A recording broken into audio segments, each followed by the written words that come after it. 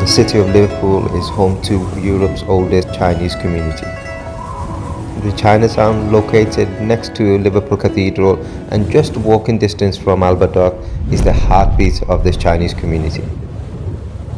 However, when people think of Liverpool's Chinatown, they only think of this 100-meter stretch of Nelson Street from the Arch, which you can walk from one end to another in a couple of minutes. But Liverpool's real Chinatown is located in the streets behind it.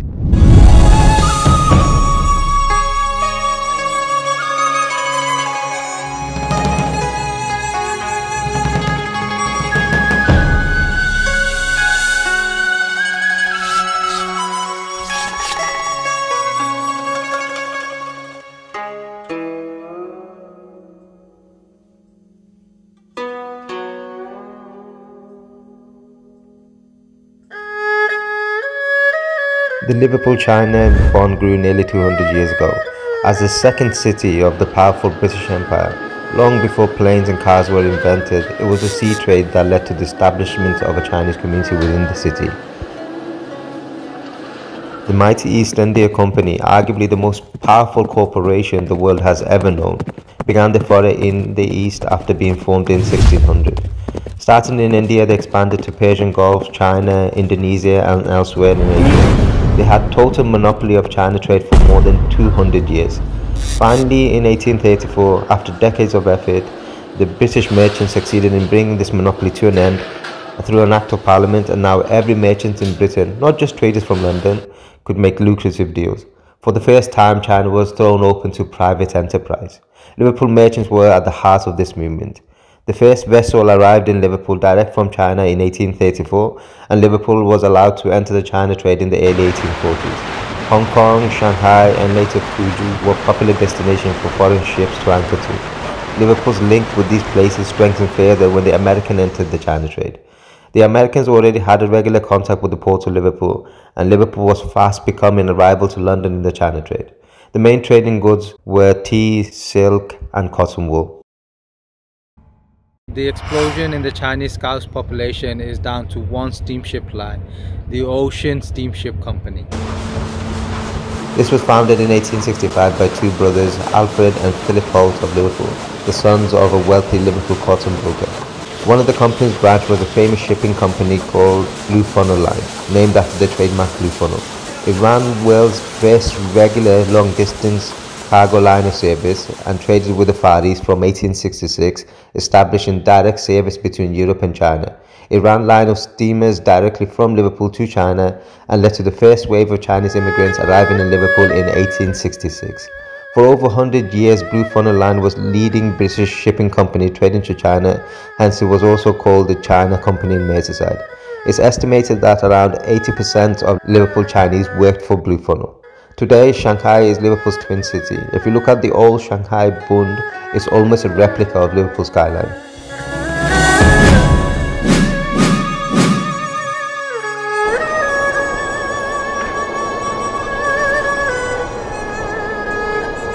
Chinese sailors began settling in Liverpool close to the docks, firstly at Cleveland Square, then expanding to Upper Frederick Street and Pitt Street into boarding houses first opened by the Hull Shipping Company to accommodate their workers. By 1890s, a strong Chinese community grew up in the area, settled and set up own shops, cafe, boarding houses, restaurants, laundry business to cater to the needs of their own. The Nook public house opened and became Britain's first and only Chinese pub. It was owned by an elderly Irish woman called Miss Jones, who was quite the character. She ran it with her two sons. It was a favourite from 1940s amongst Chinese seafaring community, especially as in those days many restaurants didn't have alcohol licenses, so diners would go to the Nook and have a drink before going to restaurants. It became well famous and was known throughout the maritime community. During the First World War, up to 6,000 Chinese seamen were in British Merchant Navy and around 1,500 of them were based in Liverpool. After the war, the Chinese community began to spread to the side streets around Pitt Street and Frederick Street. But in the 1930s, the area known as Chinatown began to be demolished as part of the council schemes to replace the old courts and warehouses with modern buildings. During the Second World War, Liverpool was the most bombed city in England after London. The bombing destroyed much of Pitt Street and Cleveland Square, and this quickened the demolition of the old Chinatown. The heavy casualties suffered during years of war led to British Merchant Navy recruiting sailors from its allies across the world, and thus Liverpool was turned into a reserve pool for Chinese and Indian merchant sailors. Some 15,000 to 20,000 Chinese sailors were registered in Liverpool, and thousands lost their lives during attacks from German submarines and as part of the British fleet. Liverpool was a seaport, so it was a cosmopolitan city with a lot of mixed people from all over the world. Talented people were recruited from all over the British Empire, spanning the whole globe, to help Britain achieve its success during the war. Chinese sailors and Indian sailors played an important role in Britain's victory in the war. Many sailors married local English women. During this time, Chinese community became more confident and ambitious and established new projects such as printing the first Chinese newspaper, opening a China bank, and a Chinese gospel mission. Chinese Seamen's Welfare Center was also set up in 1947 to help sailors, especially with gambling problem which was rife in those days. By now, the Chinese community also began spreading out of Chinatown and into other parts of Merseyside. Sadly, after the Second World War ended, the British Home Office teamed up with shipping companies and forced out over 1,300 Chinese seamen, some say up to 2,000 seamen, out of the country and back into China. It's believed the government's shameful act is due to the anxiety over opium dens. In Liverpool, for the 3 years between 1942 and 1945, there were 1,000 convictions for opium smoking, so Home Office took these steps to reduce the number of Chinese seamen in the city to pre-war levels. But the majority of the people were model migrants, well-behaved, educated, peaceful family men, but the government used the minority to stigmatize the whole Chinese population.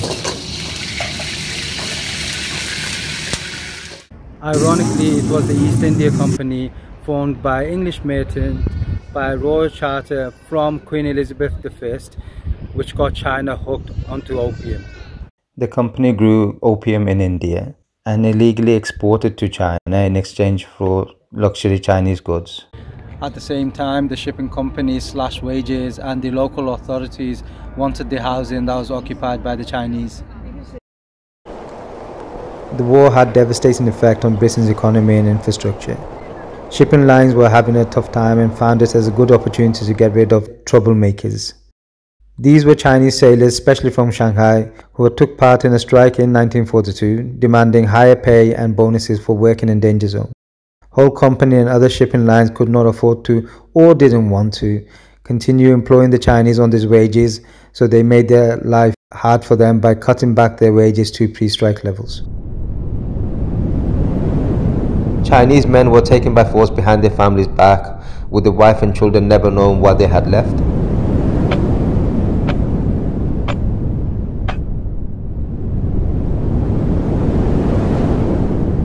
Returning men suffered as they were considered communist, and Shanghai at the time was controlled by nationalist forces. The chances are they would have been shot dead.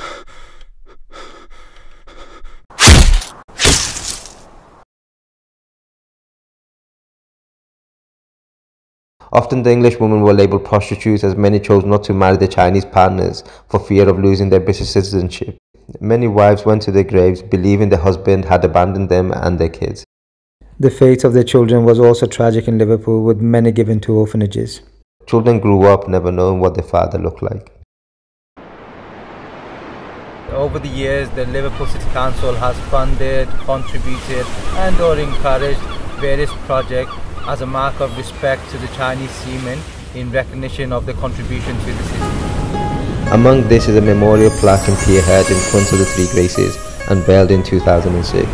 This plaque was a birthday gift funded by Charles Crowley, whose wife Yvonne is one of those Eurasian child whose Chinese dad was forced to leave the country behind their back. There's also a blue plaque on the outer wall of the new Capital restaurant next door to the Nook, unveiled in 2013, which was the brainchild of husband and wife John Campbell and Moira Kenny, who are also recording the oral history of the Chinese community. In 2000, Chinese ceremony archway, also known as the Chinese Friendship Arch, was unveiled at the top of Nelson Street. This is a gift from Shanghai to symbolize the historical links between the two major cities. Standing approximately 13.5 meters high, it is the largest Chinese archway in the world outside mainland China. It's made of wood and marble and shipped piece by piece in 5 40-foot containers from Shanghai, then reconstructed by 10 craftsmen who came specially from Shanghai and were aided by local architectural firm Wilkinson, Hindole, Halsall and Lloyd and construction company Dowhai Limited. The archway is based on Feng Shui principles to protect Chinatown from evil and bring good luck and fortune to the area. A London census around 1851 showed there were only 78 Chinese-born residents in Liverpool. Today there's over 12,000, making it Liverpool's largest ethnic or minority group. The community is a hub of activities. Chinese Scousers, young and old, male and female, are successful in all areas of life, be it academic, business, catering, retail, media, or politics. They have gained national and international recognition and awards. Chinese Scousers are building on the foundation of their elders and forging their own identity. Nearby city of Manchester may now have become the main base for Chinese outside of London, but Liverpool's Chinatown still has one thing which others will never have: history, nearly 200 years of it.